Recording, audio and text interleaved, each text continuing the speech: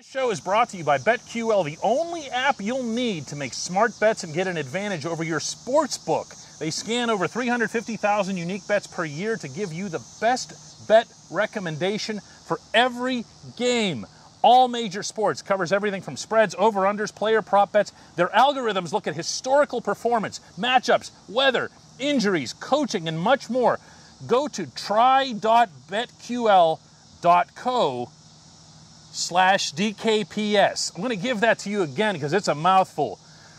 Try.betql.co/DKPS. That's how you get started. Download the BetQL app and use the discount code. This is important, DKPS, at payment. Check out for 25% off any subscription. BetQL.co/DKPS.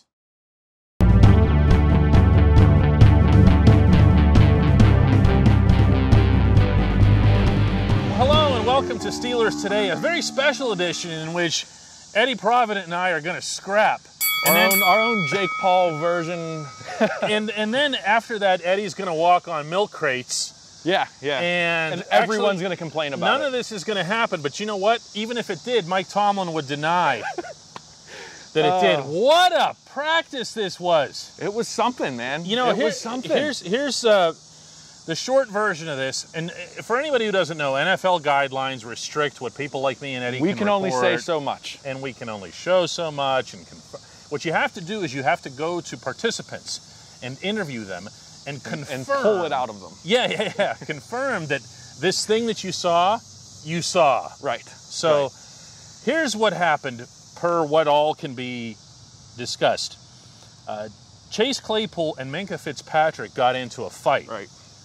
Now, Eddie, ask me if it was a little fight or a big fight. It was a little scrum like we saw a couple weeks ago, No. or was it a full-on? It was a full-on. Uh-huh. Okay. Uh-huh. So who won? Well, now ask me further if it was just those two guys. Was it just those two guys? No, as a matter of fact, Eddie, it wasn't. It's funny that you ask. It actually turned out to be, and a player confirmed this by using the terminology, a pile. It turned out to be a whole lot of Steelers. Everybody. And a bunch of them. Befitting the way these things go in training camp settings, or really in any settings, the offense is with the offense. Right. The defense is with the defense. What else you got? What else do you want to ask me, Eddie? Because I just might answer it. How many punches? Oh, I didn't count, but I'll tell you what.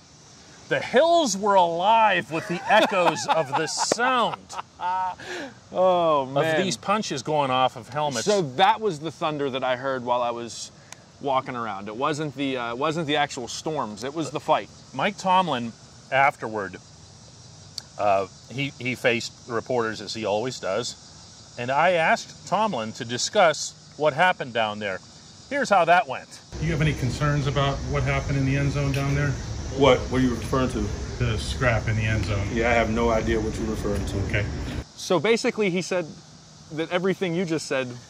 And he said, listen, you can ask that question any way you want. And he's not answering. And I'm not going to help you confirm because they know how these reporting procedures they're playing the game. work. They're playing the game. Yeah, and lucky for us, there were also three players who were previously known were going to be available.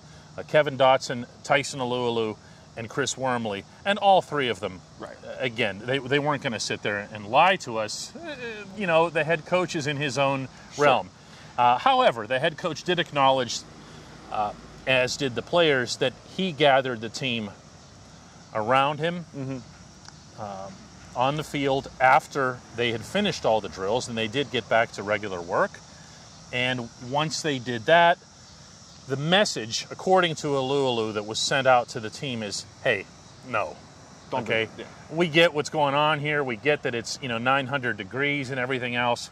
But don't do this because we don't want you breaking your hands. We don't want you. So let me ask you this, because when I came up playing football, coaches loved this. They loved when we were back and forth with each other. We had that edge. Do you think Tomlin likes this? Do you think he, deep down inside, he likes to see this edge from his team, or does he hate this kind of thing? Eddie, you sound like you want to ask me another question about what happened out there. Tomlin, if you had asked me, was doing this while it went on. Not smiling. Just sitting there watching. Didn't budge. Let it happen. Budge. So make of that what you want. Make of that what you want. My own inclination with these things, although you can tell that Eddie and I are having some fun with this, is that this stuff happens. Yeah. Okay? It's football. Like you said, it's hot out. Grown men, they're fighting for 2 hours. Well, they're and battling each other. Yeah, and as tempers fly sometimes. As Dotson himself pointed out. Well, hang on, I'll just let him share it with you in his words. It's like it's Claypool and Fitzpatrick yelling at each other. Yeah. Were those the guys? Yeah, I think so. If you're going to compete, I mean, competitors going to fight. And they two of our biggest competitors, so I kind of almost expect it to happen at least once. And they are. They are two competitors. Right. And Claypool, this isn't the first guy he's gotten into it with. Nope. He's got a little bit of a... He's got that thing, man. He's got that edge. He's got that physicality. And Minkah is like, people think of him as Joe Cool and Mr. this and everything else, but Minkah is also... He also has that. And I'm going to tell you this, too. Although this is just presumed and it's hypothetical and I didn't actually see this, but Minkah didn't have a great day. Yeah. Meaning from the football standpoint. Okay. And, you know, those things sometimes those will add up. Who wants to hear about actual football? Do you want to hear about actual football? Let's hear about actual football. We can do that right after this break. We'll come back. Welcome back. He's Eddie Provident. I'm Dejan Kovacevic. We're both from DK Pittsburgh Sports. And there was actual football news also confirmed. Common theme of the off-season, the preseason, the practices, the offensive line again, right? Yeah, and I was going to say into the regular season. Yeah, it's going to be the regular season. But the part that was new today was Chase Claypool being back at right tackle. Wow. And Dan Moore, who's had a terrific camp. Absolutely. Being with the first team at left tackle. Now, this, of course, means that Zach Banner wasn't practicing. All of this confirmed, by the way, okay? All, like, players confirmed and everything. We got it. Okay? I happen to like this a lot. I do, too. I've been, if you listen to the Mad Chat and Eddie show, if you've heard me talk, if you follow my Twitter account, I am the driver of the Dan Moore fan You're club. at the front of the Dan Moore bus? I'm the front of the Dan Moore bus, man. I love Dan Moore. For the same thing we just talked about in the last segment, I love how scrappy he is. I love his physicality. I love his aggressiveness. He gets off the ball quick and he hits people hard. I love everything about this kid. But what you and I talked about Friday before the game is tempering those expectations and that excitement on a rookie lineman. So okay, I'm trying, but boy, do I like Dan Moore. Okay, well, this sounds good if we're playing a video game and it's not protecting the blind side of the Canton-bound franchise quarterback. Yes. And that's a different discussion. Okay, so I can like it too, but there's something about this that obviously has me a lot less comfortable than if Banner was healthy. Now, we did not get any kind of definitive word on Banner. The fact that he didn't participate is obviously not a great sign. No. And the fact that they made the move of Chooks from left to right. Now, you know, Tomlin acknowledged that this move happened, but he also, you know, kind of downplayed it like he does with all moves. It's, you know, the situation just keeps getting less and less certain. Here's my question to you, because you've been around this team for however long you've been around this team now. I'm not going to date you. But when you look at what Zach Banner's ceiling is, and then look at what Dan Moore can provide as a rookie, is there that much of a gap? It's a difficult conversation to have for a bunch of reasons. One, because we don't know about. You can't just say, "What if Zach was healthy?" Right. Because he hasn't. He was healthy for one game and went down. He isn't. He's taken 12 total preseason snaps, all of them in the Detroit game, and even then he was alternating with Dan Moore. The other part of this equation, though, is that Chooks hasn't been great. No. At left tackle. He hasn't, and this is his show me year, really. This is it.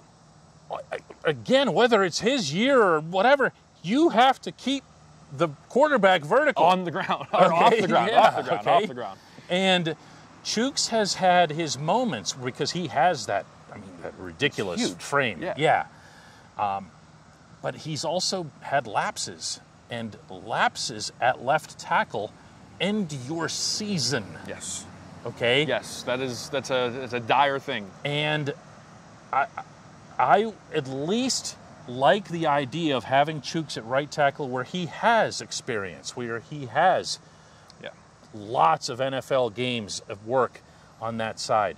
But then, again, we're talking about Dan Moore. And then let's also not forget that tomorrow's cutdown day across the NFL. 4 p.m. is the deadline.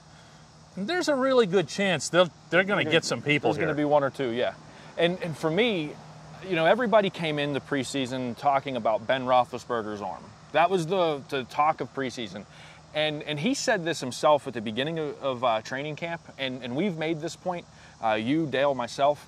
He's had an entire offseason to rest that arm. He hasn't been rehabbing it this year, and he's coming in with a rested arm.